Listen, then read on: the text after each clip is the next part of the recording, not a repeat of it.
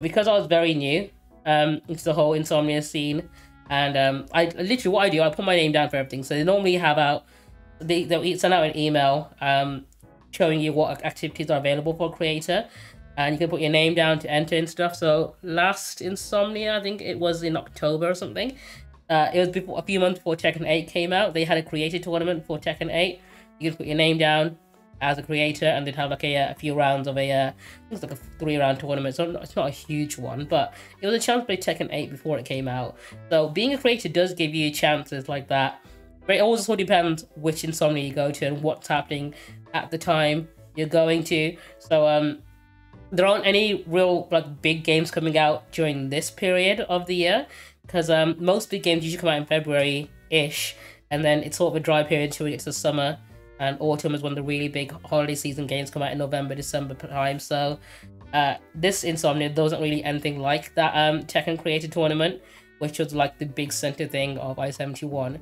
But they did have a lot of things that you can do as a creator. If you do go, if you happen to be not just a streamer, but if like you're a YouTuber, cosplayers as well, it's not just down to streaming. So you can get creator passes just for a variety of different things, really. So people who do stuff on just TikTok, Instagram Reels, a lot of it is cosplay. Like, it's a very strong presence when it comes to cosplay as well, because they have obviously cash prizes for winners in the masquerade and such. So if you do go to see the masquerade, I think it's one of the few conventions where I do try and make the masquerade, purely because the cosplays you'll see are going to be fucking amazing, because those people are competing for a cash prize, so you know they're putting the effort in. And you'll see some really amazing performances, because it's not just having a detailed costume or whatever, it's actually being able to perform on stage in front of a big crowd and be able to wow people, essentially. So those are one of the reasons probably why they do create a passes at Insomnia, because they have activities and stuff. But also, it generates content that will also promote them for the next one. One of the big examples being last time I went, I did some what's it called, streaming in the streaming booth. So they had like a podcast stage and a streaming booth. I put my name down for both, got both. I did a Q&A session with Tori last time, and we also did like a just chatting stream the other time as well.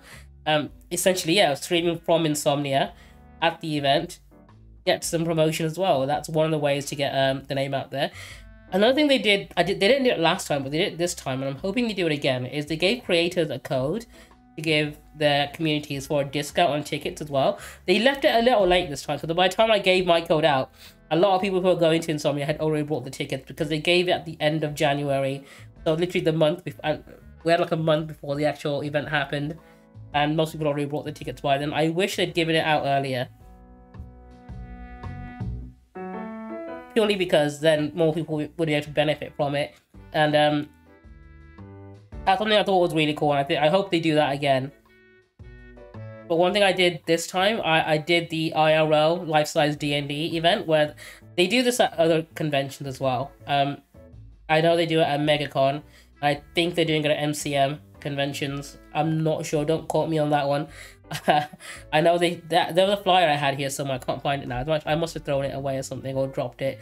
But they did have a list of conventions they go to. I know MegaCon was definitely one of them, because they were at the previous one. But essentially, they give you like a few props and costumes to choose from. They have pre-made character sheets, and it's 2 parties as well. So you have 2 DMs, 2 different parties, and you go through literally what it says on the tin. It's a life-size D&D session. Very beginner friendly. They talk you through the whole thing. You have giant dice to roll around. They have big cutouts for tokens, which looked really good. The set design was also really well done as well. I think the experience was just about an hour and a half-ish. I know we only got to do an hour of it because we had to get hurried out because the NEC was closing. So we didn't get to do the final boss battle of our campaign-ish. But it was generally a fun time. What I like to do whenever I do go as a creator for Insomnia is I do want to put my name down for as many different things as I can and be as involved in the whole thing as possible. Because that's part of the reason why I like going as a creator, right? Because you get given opportunities you wouldn't otherwise get, and I want to make sure I get the most out of it. One of the main ones they give is the chance to go to the creator social. I think it was on the Friday night, where you can actually meet industry people from at the top. This night was Ubisoft. I can't remember who it was for I-71, but whoever happens to be sponsoring the event or whatever, would normally host a social. The last one was at a different bar, and it was very cramped and small and very difficult to talk to people. This new venue they had was much better. Like they genuinely had like places where you can actually, you know, talk to people and hear each other and stuff, whereas the other one was way too small for that sort of thing. But it gives you a chance to meet other people who are streamers, Instagram creators, TikTokers, YouTubers, cosplayers, and industry people. Like I said, in this case, it was Ubisoft people, reps.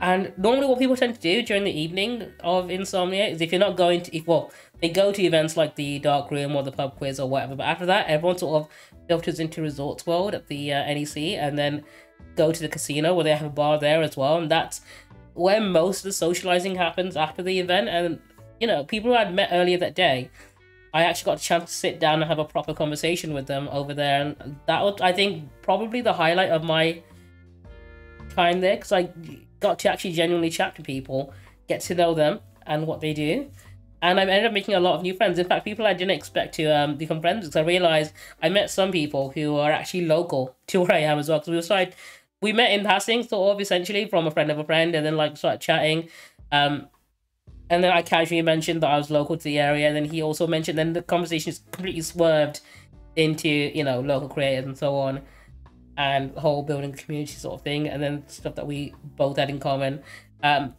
Genuinely, it's a great way to make friends within the creative space. It's something I'd recommend going. It's worth going to Insomnia just for that. In fact, yeah, 100% worth going to meet people like that. If you go to community meetups, I know they have cosplay meetups on certain days for cosplayers, so they have like groups like Baldur's Gate 3 groups, photo sessions and such.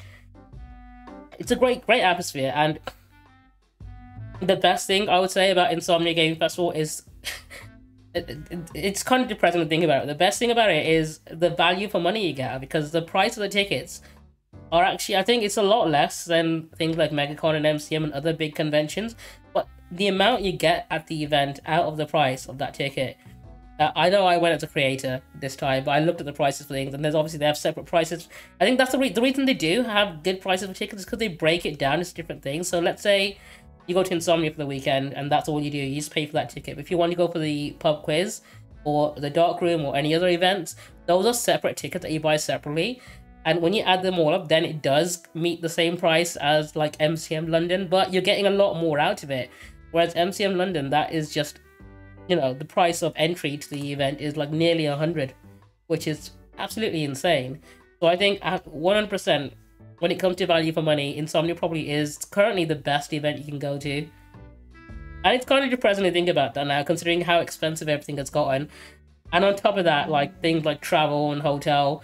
The hotels, I think, are the worst, because the price gouging they do. So whenever there's an event in London at the Excel Centre, the hotels all jack their prices up really high, to the point where sometimes they'll cancel bookings and relist them. I know Airbnb has definitely been infamous for that sort of thing. So I've had people who booked Airbnb like a month, or no, sorry, not a month, a year in advance for an event, and got a good price.